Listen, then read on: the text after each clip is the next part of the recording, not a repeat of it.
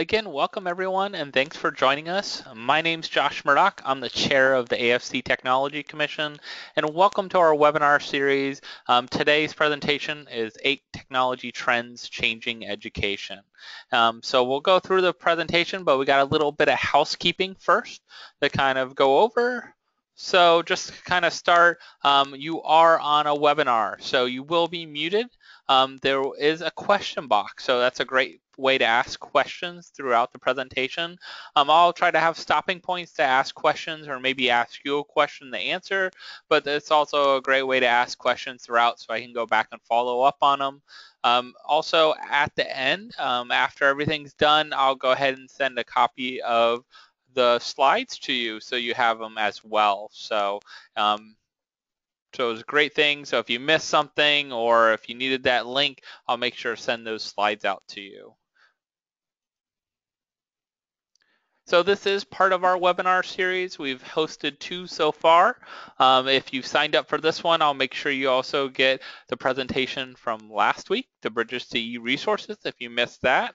And then we're looking forward to next week. We're having Brian Macon, one of our second place winners for the Excellence in Technology Award for AFC.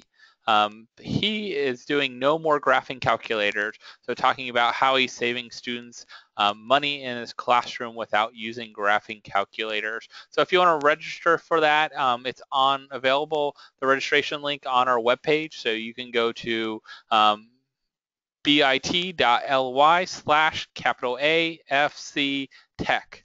So just make sure you have those in there and you can check that out, or the MyFC AFC homepage, and you can go to the Technology Commission as well. So we'll have some great, another great webinar next week on March 1st from 1 to 2. And make sure you sign up if some reason you can't make it. That way you also get a recording of that webinar sent to you afterwards. So if you are part of AFC or want to become part of AFC and you work at one of the community colleges or state colleges in Florida, once you're part of AFC, you can join our Technology Commission. Part of the Technology Commission, we have a Facebook group. So if you look AFC Technology, you can join our group and get involved and kind of keep year-round what's going on, what's happening in technology, and it's a great place to ask questions, find out from peers and colleagues what's going on with technology at their institution. We also, with our Technology Commission, offer Excellence in Technology Commission Award every year. It's a great way to showcase what you're doing at your college. We will have the 2016 AFC Excellence in Technology Award coming up now. So nominations are due by March 18th. You can nominate yourself or someone else. We do request this time a new edition, request less than a 5-minute video. If you could record that of what you're doing and what's happening. It could be a screencast, could be a recording someone's doing with a camera, anything like that to talk about what's going on and what's happening. So that's a great way to do that.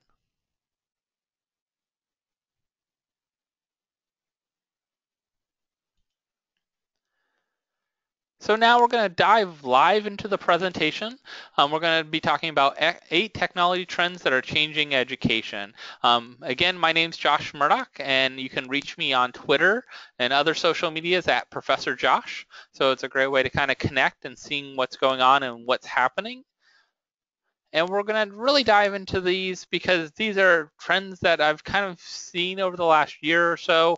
I really see them evolving, especially in the non-education world, but I think we're going to see them playing a bigger part in education throughout this year and following.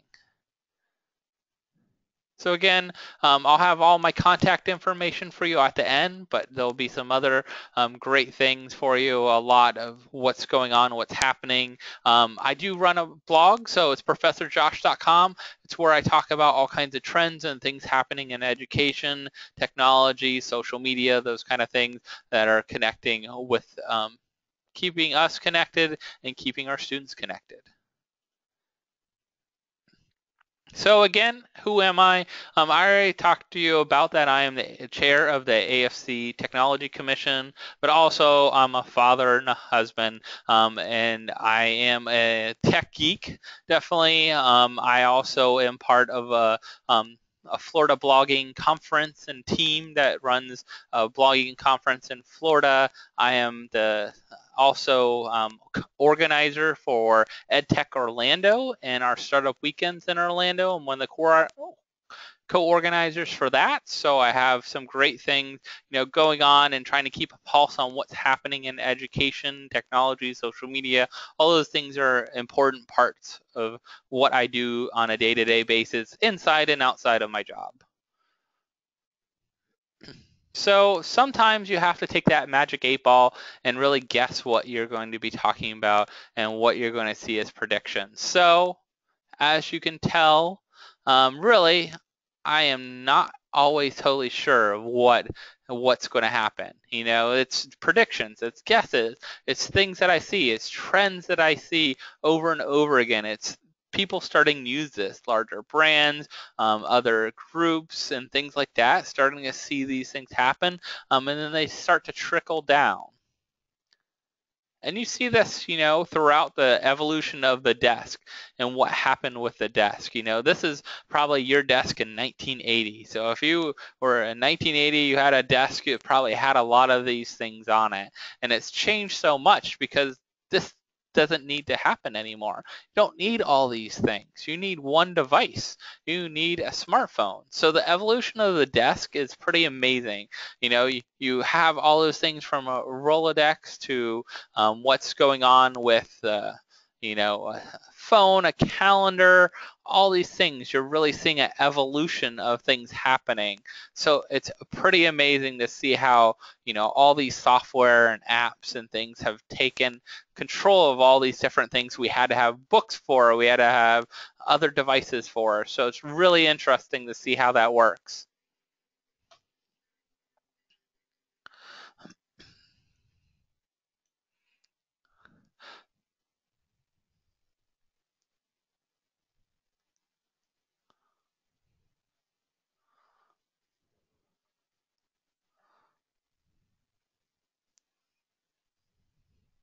It's amazing to see the changes that happen so fast in such a short time. So as we start thinking about that, you start thinking the evolution of devices and things around us. And this is why trends, I think, are so important, because things are happening quicker and quicker and quicker. If you think about just a few years ago, we really introduced the Apple iPhone and iPod.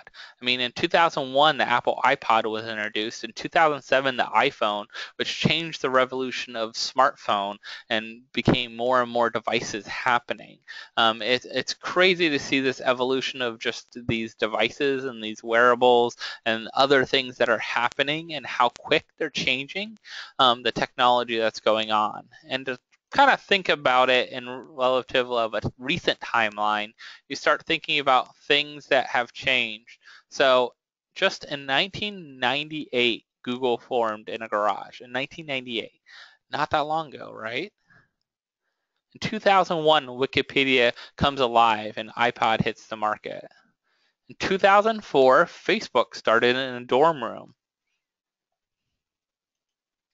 In 2006, Twitter sent out their first 140 characters. So less than 10 years ago, Twitter started as a business. 2007, you saw the smartphone revolution with the iPhone.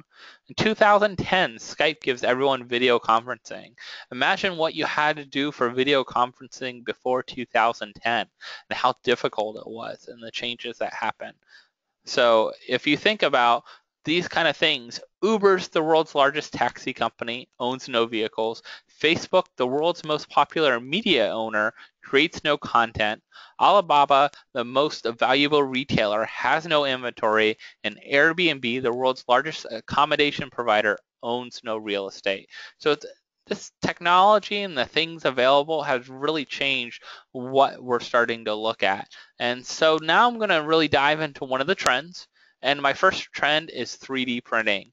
3D printing is pretty amazing. It's been around for many, many years. So if you think 3D printing's new, it is not new. It's been around for a long time. It's just become affordable in the last few years. So being able to purchase a printer, get materials for the printer, the software available, all those things have been around for many years, for 20, 30 years a lot of times. These things have been developed and designed. It's just becoming affordable to bring it to education. And it's amazing the things that you can do with 3D printing. And if you start thinking about it, 3D printing has become this open source kind of technology a lot of times. People are building these things all different ways. People are crowdfunding them, sourcing them for different designs and ideas on building a 3D printer out of the same kind of concepts. From the Delta Maker to Phantom to the Buccaneer to the Robo 3D, all these ones have been crowdsourced and crowdfunded. People have been given kits. People have made them for them. People have, helped fund these and become reality and be able to design and develop things that are beyond, what we could think of before, how much this would cost, how long would it take to get a piece of part back idea, how you can prototype, and how you can try things over and over. So as you start thinking about it, one of those is actually local in Orlando, where I'm at. It's called Delta Maker, and they're looking really to gear theirs towards education. So Delta Maker is one of those that has really geared towards having this open platform of 3D printing, where their software in that is built into the 3D printer. It's really reliable 3D printer. It's open source a lot of the stuff that they use inside. They also have some great features where this is open, so you can see what's going on. You can see this print 360 degrees around. You don't have to look through a small window or see this. It's great for students to become memorize what they're doing and be astonished of what power this has, but also see how things are being built and working, and how this 3D printing is working, the structure of it, and what happens when things mess up and don't go right, and learn from that. It's amazing. I took this actually last year to my son's class. He was in second grade, and I was able to show them 3D printing. Only a few of them have seen it, and they saw it at a library or a school or somewhere else outside, but only a few of them have seen what 3D printing did. I printed something live for them there, and then I also gave them all a trinket. But it was really amazing to see their eyes light up and really understand, like, they could create anything. They can, build something. They can create this and print this, and it's reality, and it's physical, and it's there. So it's really neat to see how kids take to this and be able to. But also at Valencia, we offer a 3D printing certificate. It's amazing to see what they can do when they work together with outside groups. So if you think about education-wise, imagine printing geography and how the slope of the land goes, and how maybe the Grand Canyon is, or different typography that's out there. Or maybe it's a science class and they need a 3D model of a bone or a skull or a piece of history. That can be printed, that can be designed and developed. But also the idea of prototyping and sourcing and finding out and testing things, how they work. It's all great tools that can be done. This is a really great experience. If you haven't seen this video yet, you definitely need to look it up. It is Alpha, the enabled project. It's really great. I'm just going to kind of let it play, but a lot of times video doesn't play great over streaming.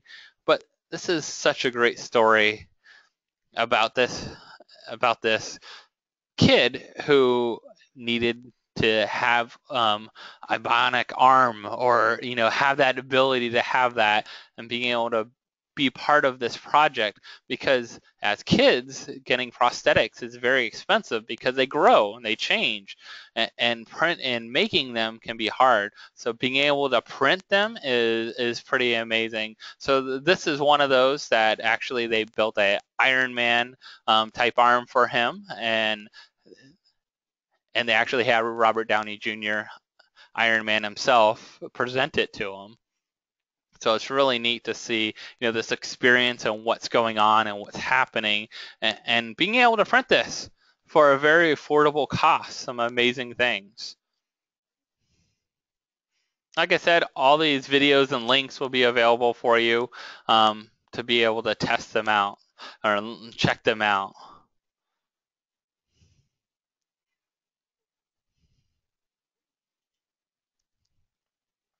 Another interesting look at 3D printing is the 3D printing pen.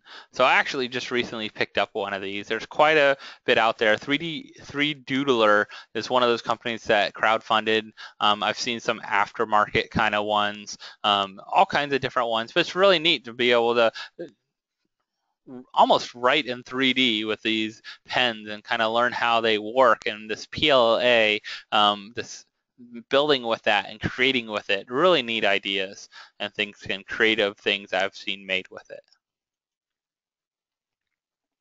This is a really neat. So if you haven't seen Carbon 3D, if you've ever seen Terminator, you've probably seen this. So this is showing you Carbon 3D at about 7 times the speed of what it's actually doing. But if you've ever 3D printed anything, I recently 3D printed a Millennium Falcon. A good sized Millennium Falcon took almost 24 hours to print, so it takes a good time. This is showing you how fast this could print, this concept of this Carbon 3D. It actually is a TED Talk video as well, so it's really neat to understand the concepts behind it. But if you think of like that Terminator video where he's creating out of almost like a liquid metal kind of substance, this would revolutionize also the 3D printing, being able to print this so quick and so fast. That's the only thing with 3D printing, it takes time. So if you only have one printer, it takes a lot of time to print something and wait for it. And if it doesn't turn out right or messes up halfway through or something like that, you have to start all over. So Carbon 3D is definitely one to check out. A really neat experience there.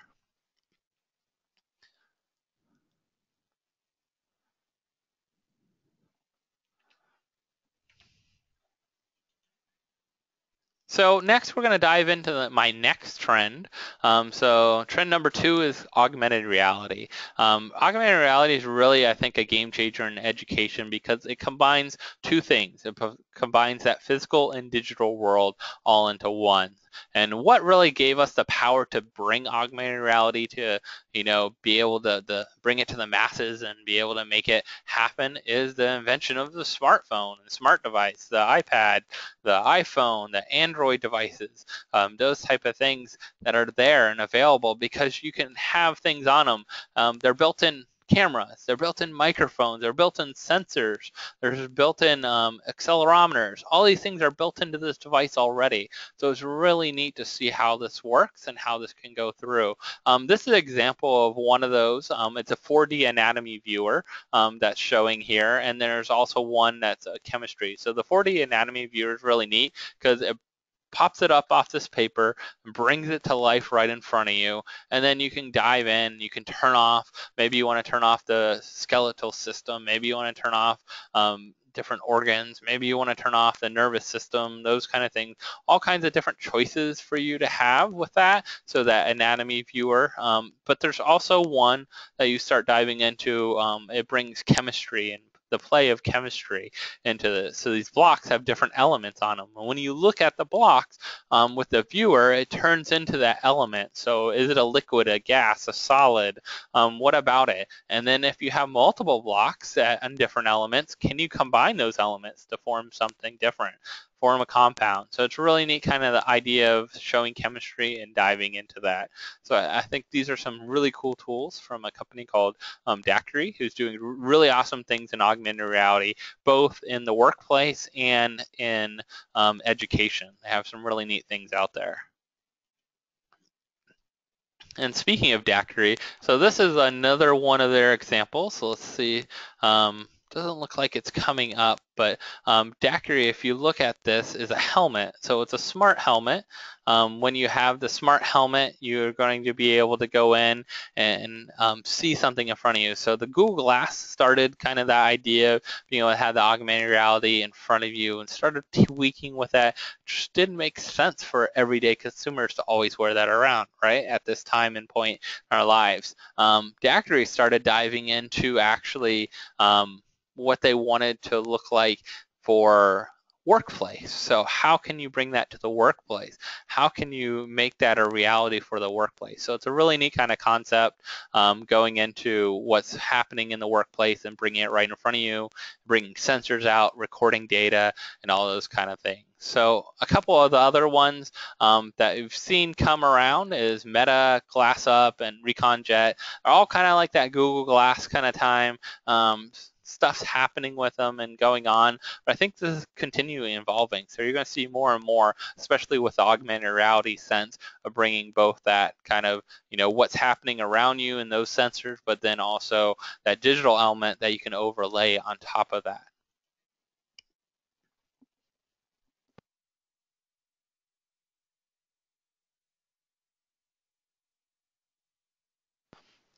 So right now, a lot of talk is going around Microsoft's HoloLens. They recently are going to talk about when they're releasing their developer kit. I think on February 29th, I believe they're supposed to be releasing their when they're going to release the developer kit to be able to purchase. I think developer kits are going to cost around $3,000 to start. Of course, consumers and are going to become more reality. Can you bring things to pop up? Are you going to totally change the way you view television or view the game, or bring designs to life and tweak them and see them right in front of you, be able to control stuff? It's really neat to see how you could overlay that digital sense into that physical sense that's already there and changing that. Maybe it's going to bring video conferencing and showing plans and what's happening to your life. Maybe it's a way to play and have fun. Minecraft's a big one, right? And being able to build and create right in front of you and in your own living room instead of Lego blocks, you have it there. I love this example that they're showing now is the idea of getting help on how to change something, or how to play and collaborate and kind of have fun.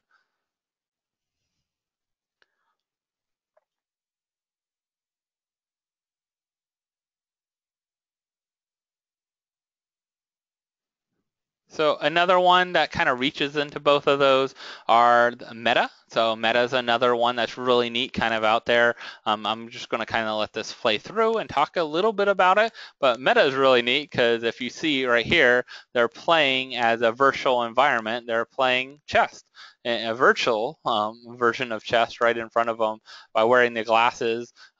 She's starting to design something in 3D printing, developing it in front of her and designing it, and then that physical digital element they design, she's putting into the 3D printer to actually print a real design and print a real element to have there. Also, another thing with augmented reality, a sense of, being able to recognize people and recognize things around them and what's happening and the data that's all involved in that, facial recognition, and that's becoming huge. And like we said, playing, being able to control that world in front of you. Imagine not having to, be able to have a million different pieces to try and build things, and have that kind of physical thing or fun play. So a lot's happening. This is a really neat sense of kind of taking that Lego and looking at all the pieces that you have, and then here's what you can build with everything you have. So it's really neat to see how, these kind of technologies are really evolving. You're going to see more and more of that sense of augmented reality. Another sense of augmented reality is actually bringing that sense of, here's something that is on paper, or physical print, and then bringing it to life. So this is one of those that is showing really how you can scan something and might bring a video based on that scan. might bring a article to life, bring it to a store, bring a video playing there right in front of you. Using that physical and digital world kind of reminds me of Harry Potter with, going into seeing some of those and looking and scanning on it. And can you buy tickets? Can you read reviews? Can you find out information about something?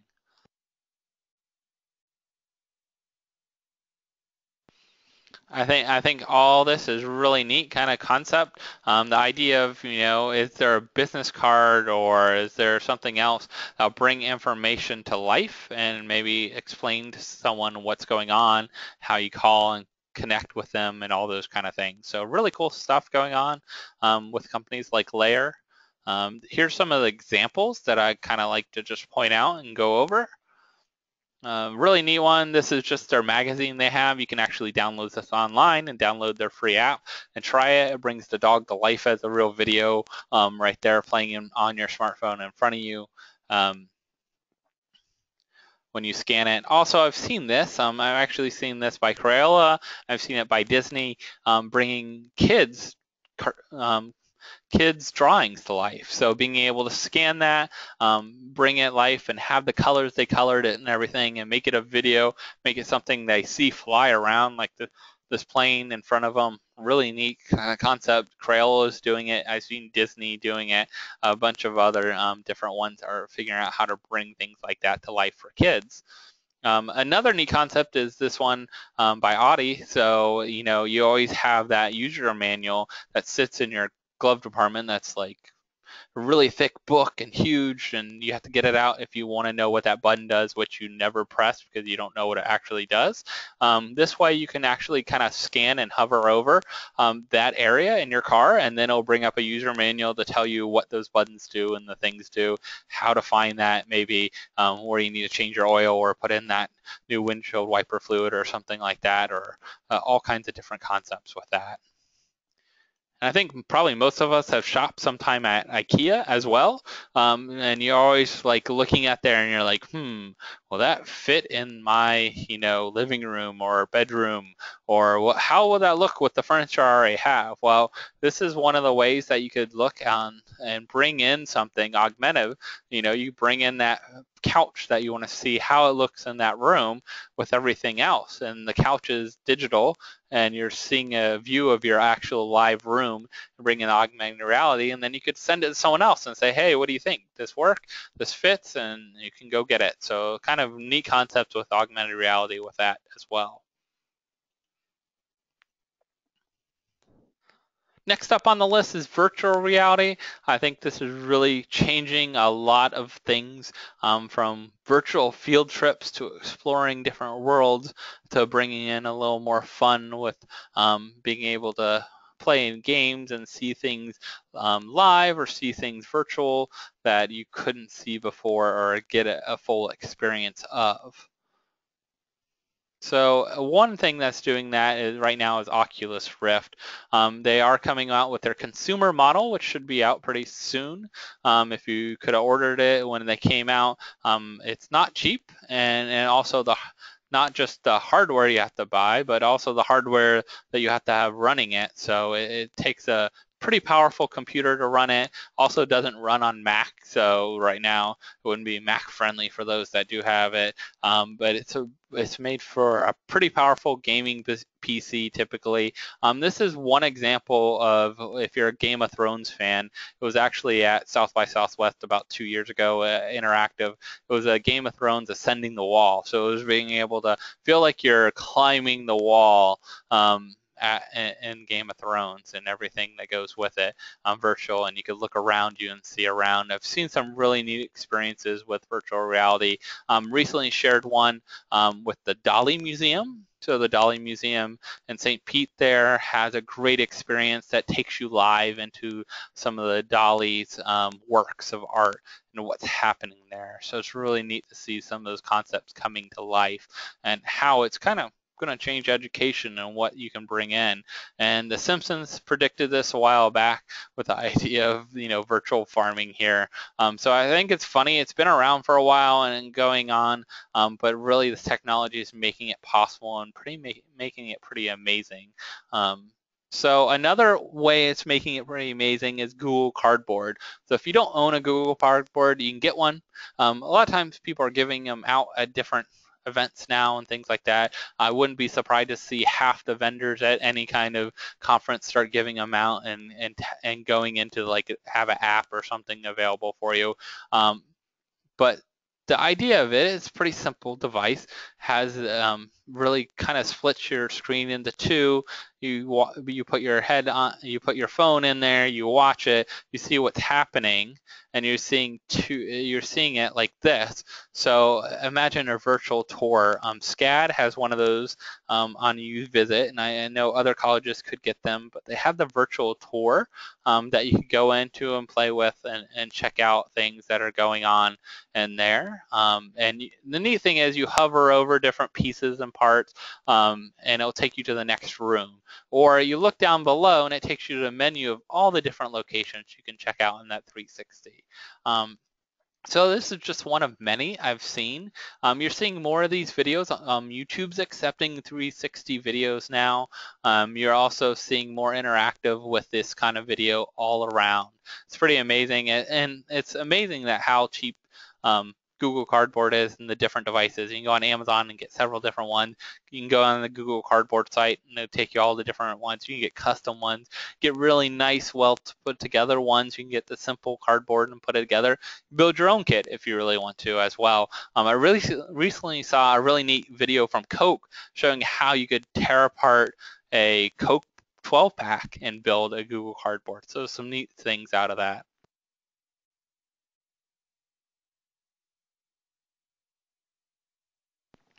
As we're talking about 360 video, this is one of the companies that's doing it, but a lot of them are out there that are starting to look at 360. 360 Hero is one of those companies that you take a bunch of GoPros, they develop this really cool kind of framework to hold all these GoPros to record 360 degrees around, so then you can take it and use it. So one of the things that you can also do with it is build some really cool videos, taking and stitching things.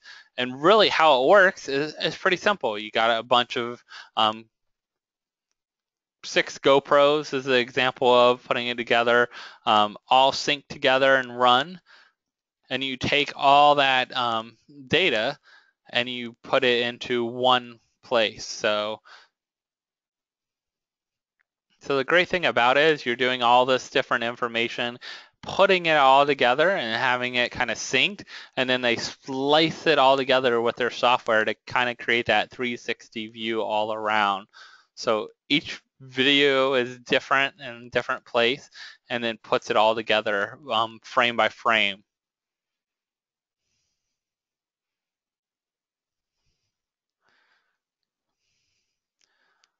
So it's really cool how they can kind of take all that together and then create that view that you can look around and see what's happening.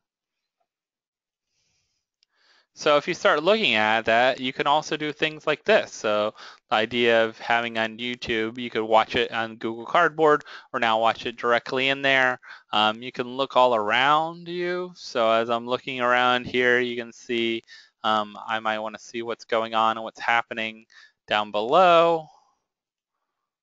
Might want to look behind me, looking at the person flying it, seeing what view they see off to the side, up above, all kinds of different directions. It's really cool to kind of see how this works and how easy this is.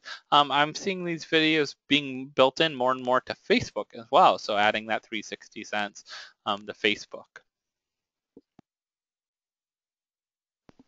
So getting moving along with our trends, we have crowdfunding. This is another great trend that you start looking into and what's happening.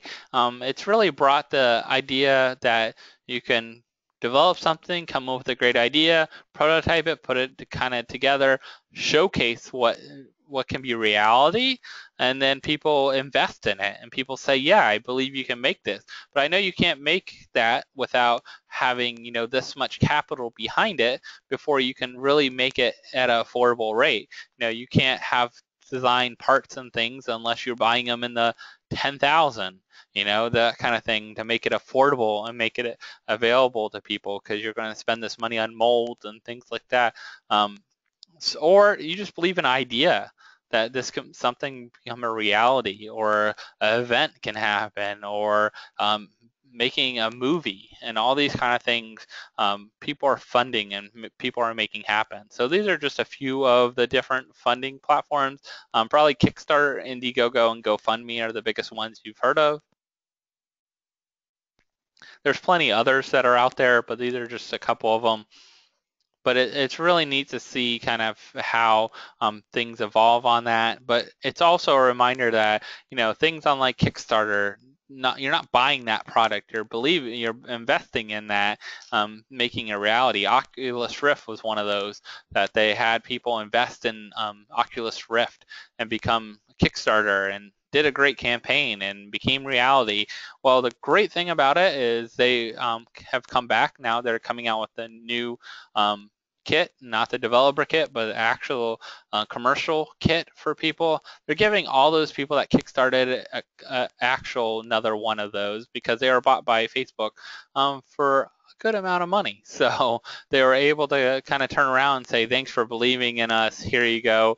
We're able to kind of give back to those original Kickstarters as well. Lots of other ideas, some good, some have come up with criticism. So this Coolest Cooler has done really well on Kickstarter, but it's come up with some criticism about people, about parts and things like that that might have not worked up there to the expectation and price. People not getting them before they actually try to sell them, started selling them on Amazon, all kinds of different things that kind of went around that. But you also have the evolution of the smartwatch. Before you had your Apple Watch and some of your Android watches, Pebble came to the market. They've had several successful campaigns and relaunched their second version of Pebble, Pebble Time, on Kickstarter first. Had people believe in it, have what's going on and happening. You also have things like video game systems. You have games, so people making games. This is a great one. If you haven't played Exploding Kittens, it's by the maker of the Oatmeal, or the editor artist of the Oatmeal. Great things, happen with this game. They were used their limit in a matter of, the first hour, and then well and above and beyond. So these are some of the, top funded ones. Maybe they're 3D printers. Or maybe you're funding the ability for Reading Rainbow to come back to the classroom. So some great things have happened to make things available. But when you start thinking about education as well, not just believing in products and making things alive, which are really great to bring back, but also there's another one called DonorsChoose.org. This is a great way if you want to search your local schools and see what schools need. They need some funding. Maybe the teacher needs some funding for a field trip, some books, some supplies, maybe that 3D printer, or maybe some certain art things, or maybe it's they want to do a Lego competition for FIRST Robotics and need some funding and help with that. All kinds of things you can happen, and these are verified. They're real teachers. They have to show you what they did and to have students, write up, kind of thank yous back to the donors and show updates on what happened with what they put into use. So really great things from DonorChoose.org. I think another trend is location devices and iBeacons. You're seeing more and more things become connected. So you're seeing all types of things being connected to these smartphones, these devices we have, and it based a lot on location by having Bluetooth and iBeacon and all these different kind of technologies, wireless, everything you're around is connecting a lot of times. These are just a couple of the ones that are out there that are based on, like, hey, you lost your keys, you lost your device, you can find it. But there's also devices out there like Estimoto that uses, that idea of Bluetooth iBeacon technologies. So when you're in a store, it might tell you the best discount. Or imagine in the classroom, you walk in a classroom, pulls up on your phone based on you being there, that you are attending class, and then next it could pull up, what's the materials for today. or it might bring in other information. Or if you're walking around the school, it might tell you about what's happening, the latest things that are going on. Or you walk into a tutoring center, it might sign you in to put you with a tutor and ask you what you need to do. Some great, amazing things with this location-based kind of technology, what's happening, what's going on, and information it can pull up, information that it can pull.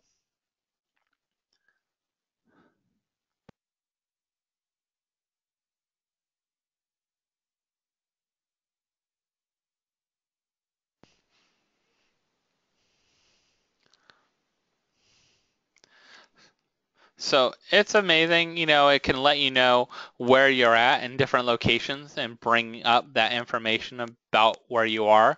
Are you in a conference room and things like that, and bringing up that information.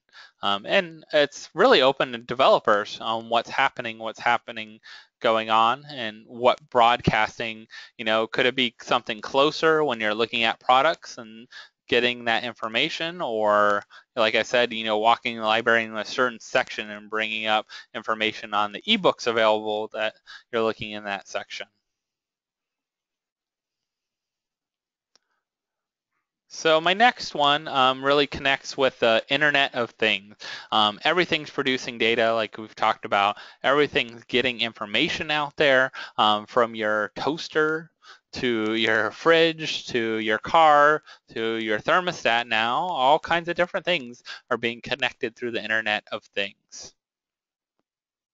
A great example is, just on the example of health. So if you're looking at healthcare, that's going to be amazing to see how this data and connection is sent back and forth. Healthcare is probably the biggest one when you're thinking of wearables, and that data information from being able to read someone's glucose levels to be able to track someone's health, their location, what's going on with them, are they having problems, all kinds of things that can be tracked with that and sent back data. So when you start thinking about that, it could be simple as your home with the Wemo device, turning on lights, turning on devices, sensors to set up when you're walking in, turning on your coffee maker so it makes coffee in the morning when you wake up and come out to the living room. Whatever it is, you can have that. This is an interesting one. Every time it's using another technology I'll talk about in a minute, but every time the sensor picks up the cat visiting the litter box, it emails me so I can clean it up. So all kinds of different kind of recipes and ideas out there connecting you. Maybe you want to have a crock pot that you can control and change the temperature from home. That's available as well. So all kinds of things. And you're thinking about, home, car, anything. Amazon launched last year on April Fool's Day the new Amazon Dash button. People thought it was a joke. It's reality. You can go on and get there. So get one. So if there's something you use all the time that you run out of, get a Dash button, you press it, and it'll order a new one for you. And probably in the next day or two, especially with Amazon Prime, it might be delivered that same day to you. You also have the Nest. So one of the things with the Nest is connecting, your home and sensors, knows when you're away, changes your thermostat. It's really been an innovative idea to that market, and it's a really great product that I've used myself for a couple years now, and I really enjoy it. And I think it's saved me money, and it's also, made life a little easier for changing temperatures, especially in Florida. Your connection of your cars is going to be more and more amazing, and everything around it. So I think that's going to be another one, producing data and just building your own Internet of Things and devices. So one of the things is called if this, then that. So it's triggers. You come up with a recipe. So IFTTTT.com.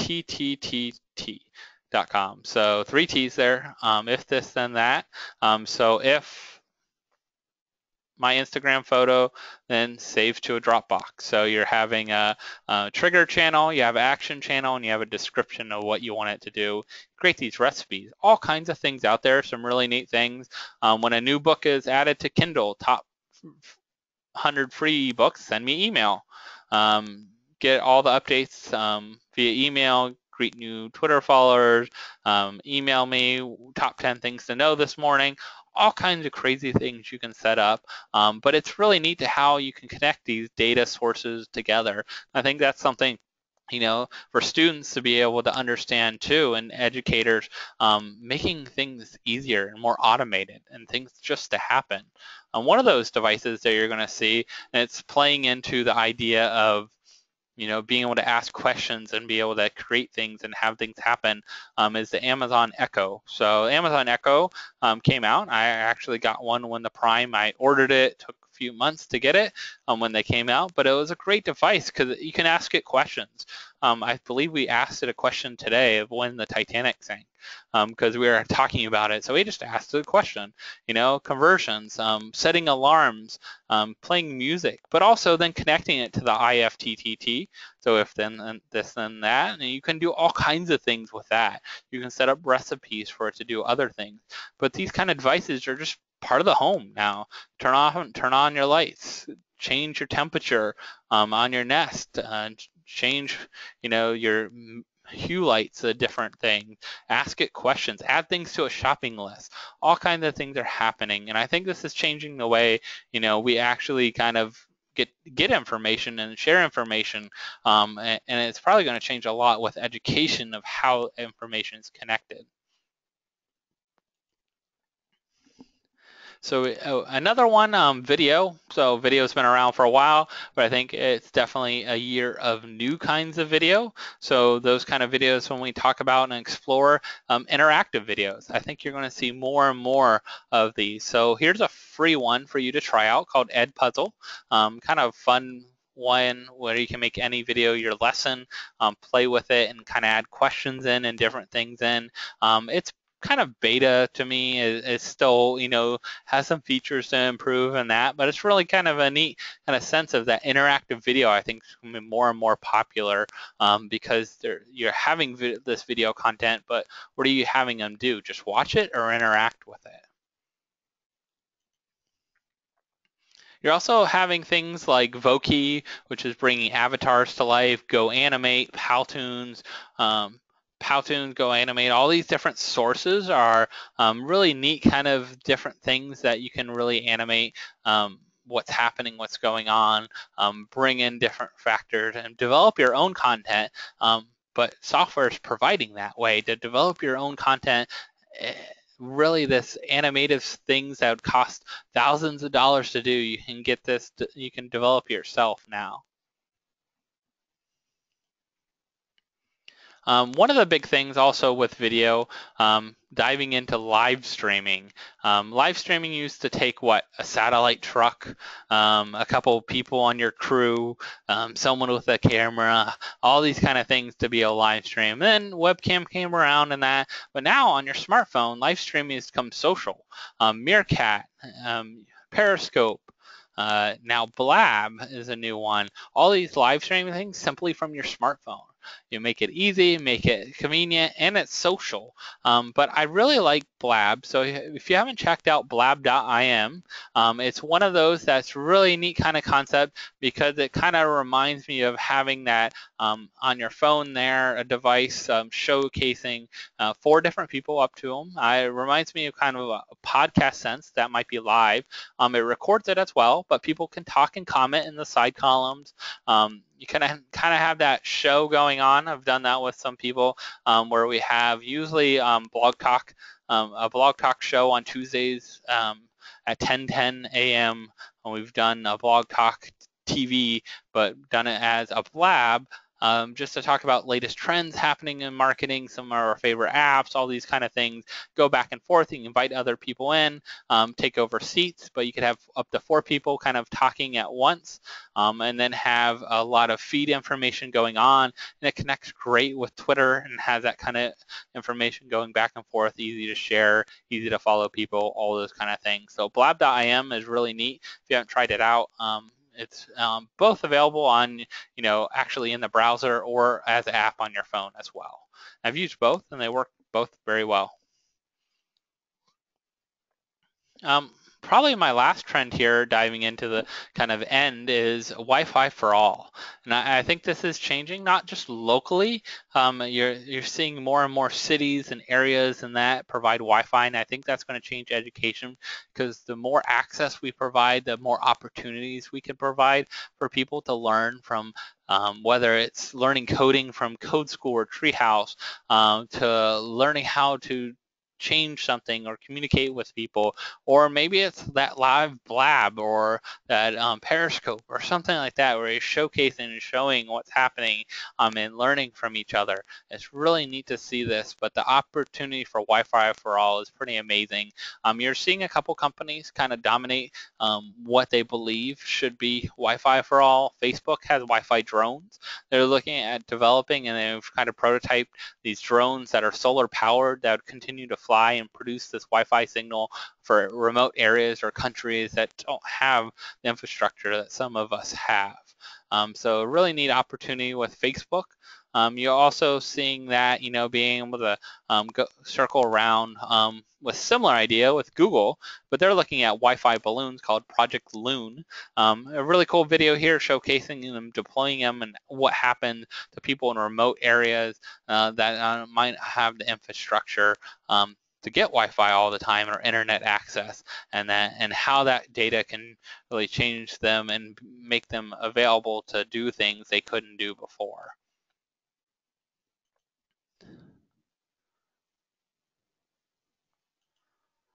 So I would like to open up for any questions anyone has. Remember that we have that question box.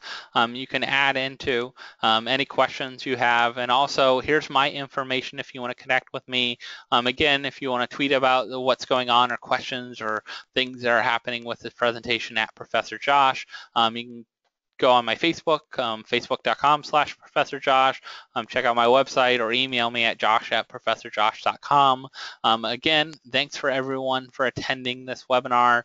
A reminder, we do have some other webinars coming up with the AFC group. So we have one more called No More Calculators. So I'll send out information to everyone on that as well. One person asked, where do you get the funding? So a lot of these things are different amounts. So some costs, some are free. Some of this technology is really becoming available to everyone.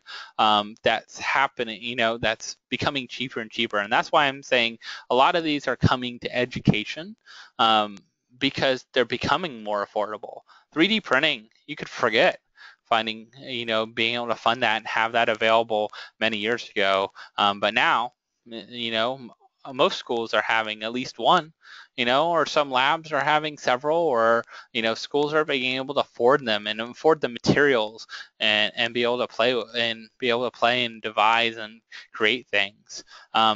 You also talked about, some great, ideas with 360 video and some things that can happen around that, and some instructional things. All these things have instructional elements, and I'm seeing these trends as things that are going to become part of more of education and what we're doing.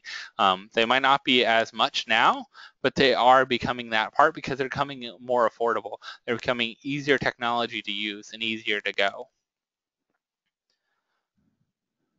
I would say, people always ask about, what do you use in the classroom and do you use all the trends? And no, I focus on a couple different things. And I always tell people to try out one or two new things each year or each kind of time they're teaching a class. Don't overwhelm yourself and don't overwhelm your students, but try out different things and try out exploring different things. And I use a lot of this stuff in the outside world as well. And I'm seeing more and more of these trends I'm talking about in other markets. So from marketing to social media, things I look at and study a lot too, you're seeing a lot of these trends as well.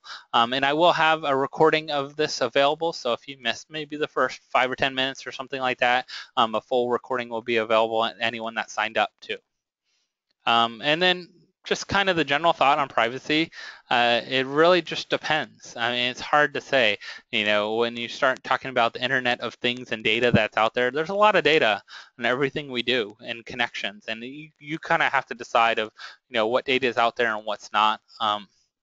I see a lot of that kind of thing happening is, you have to decide what data you want to share and what you don't, and location-based things like you talked about that, and devices, and, when you're on Facebook, why are you getting ads for all these different things that you kind of just looked at or was just at? All this kind of information is pretty amazing to have. So again, thanks everyone for joining us. If you have any other questions, feel free to, like I said, tweet me or find me on Facebook or email me.